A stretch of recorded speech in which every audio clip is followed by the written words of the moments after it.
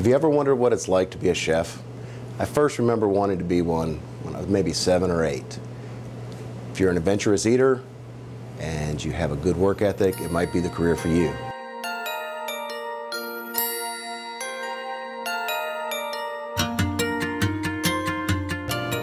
Hi, I'm Chef John Schopp, a culinary instructor at Virginia Western Community College. Being a chef is about more than just cooking. It's about hospitality. It's about taking care of people.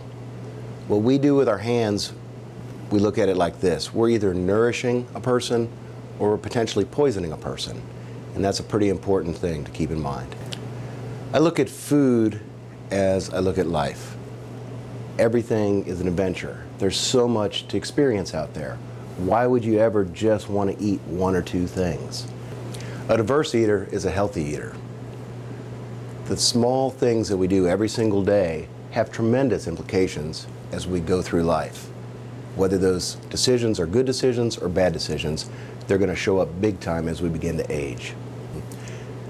I get excited when I go to a grocery store. If I see something I've never eaten before, I have to try it.